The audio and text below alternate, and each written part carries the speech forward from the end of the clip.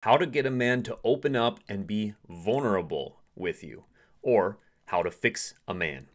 Now, if you have a man that you're concerned that he's not opening up, he's not sharing his heart with you, he might even be struggling with some inner demons, some battles that he's dealing with, addictions, depression, anxiety, frustration, whatever it might be, and you're concerned that this also may be causing him to pull away, to not be giving you what you want, and you're not sure what to do, and you'd love to have him come closer to have a loving long-term relationship, well, this training is going to help you with that. I'm Brody Boyd. If you don't know me already, for over 20 years combined, me and my wife Antia have been helping thousands of successful women all over the world to get loving, long-term, and committed relationships with men they desire. So let's go ahead and dive in. So if you want to get a man to open up and be vulnerable with you, the best thing you can do is actually be in your feminine. Now, here's the thing. A man doesn't actually get a sense of fulfillment and meaning and purpose and masculinity in his life by being open and being vulnerable. Being open and being vulnerable would actually be him being in his feminine. Feminine is about openness and vulnerability and sharing. The masculine is about leading and guiding and protecting. So the masculine energy is actually the opposite of openness, feminine openness and vulnerability. Now, this doesn't mean that a man can't be vulnerable ever and he can't share his heart, which I'm sure you would like a man to share his heart. He can be in his feminine occasionally, just so you are aware that that is a feminine activity. The masculine is about leading and doing. And actually, a man will get more sense of happiness, purpose, and joy in the relationship with you, more attraction as well, more feelings of love and devotion for you, when he is in his masculine, when he is leading you. So that is actually how you know that a man is caring about you and that he is invested in the relationship, when he is leading, when he is taking the lead. Just like in a dance, you can only have one person dancing, one person following at any time. When he is leading in the relationship, when he is planning things, when he is solving problems for you, when he is able to make you happy, when he is able to protect, when he is able to guide and give you things, give you pleasure, give you enjoyment, give you everything that you need to be happy. That's actually what gives him happiness. So oftentimes I think women can get stuck on this because you may feel you have all these needs and you want connection and you want to feel safe and protected and you want to enjoy your life. But men's needs are often different than that. Men generally don't really care about even material things, connection, like all the types of things that you may think that you need. He actually cares about being needed, about feeling like he has a purpose, about feeling like he can make his woman happy, about being received by his woman, about being respected in his relationship, being admired, being trusted. That is actually how a man gets his sense of feeling happy and feeling like he is. And it's not even happiness maybe in the sense that you might feel. He's feeling more of a sense of completeness, a sense of purpose, a sense of meaning in his life will give him the ultimate fulfillment.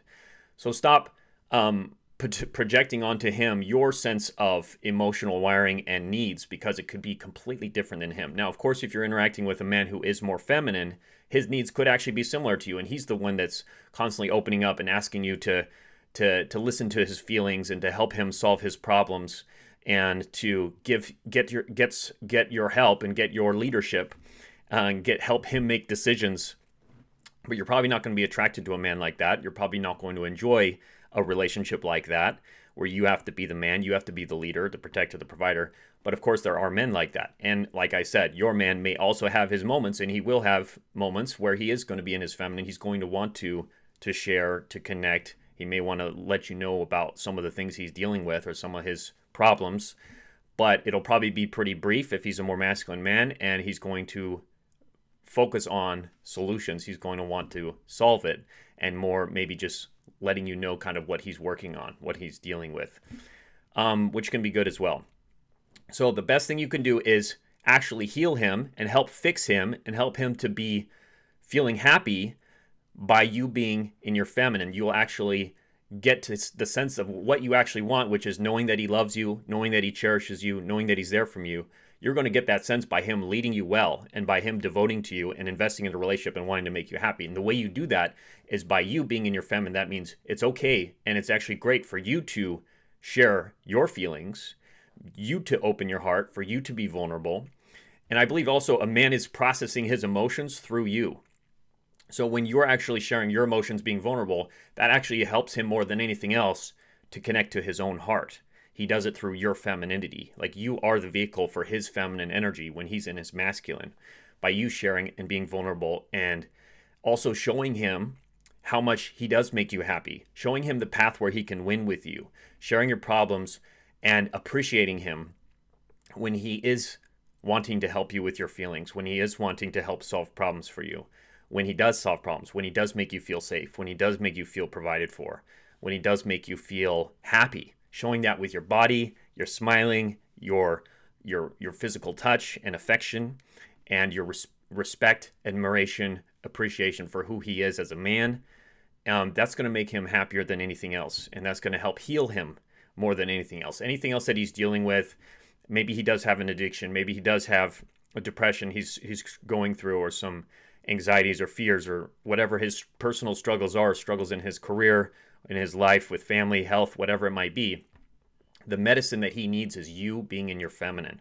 You are the medicine that he needs.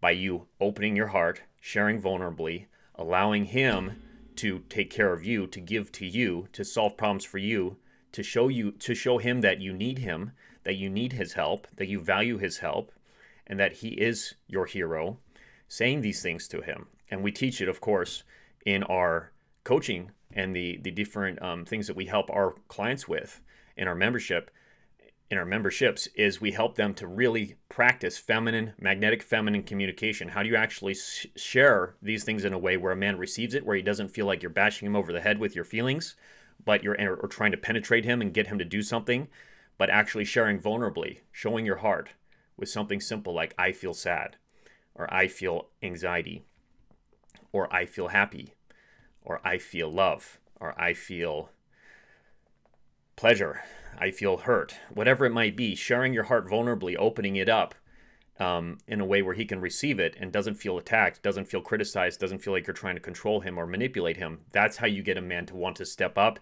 to feel your heart, to be excited, to devote himself to you. And he'll probably share things as well. He'll probably say, more likely to say things like, I love you, I care about you, I'm here for you. Like, let me know when you need something. Like, I want to help you. Like, what do you need? What do you want? How do you feel? Those are questions he may ask when he's more in his masculine, when you activate that within him, and he's going to want to help solve it for you and want to step into that even more, and because he's being healed in the process of your feminine openness and feminine receptivity, receiving him fully as the man he is. So hope this is helpful. If you'd like to learn more, and if you'd like to actually learn how to role play things like this, get the exact scripts you need to use to open him up, to get him to want to devote himself to you and care for you in a deep way, make sure you take our free feminine polarity quiz as well by going to femininepolarity.com, or you can click the link in the description or comments below this training as well to get that now. It's really going to help you in your journey to get the relationship you want, loving, long-term, committed relationship with him as soon as possible. So much love. Hope this was helpful, and I look forward to talking to you again very soon. Bye-bye.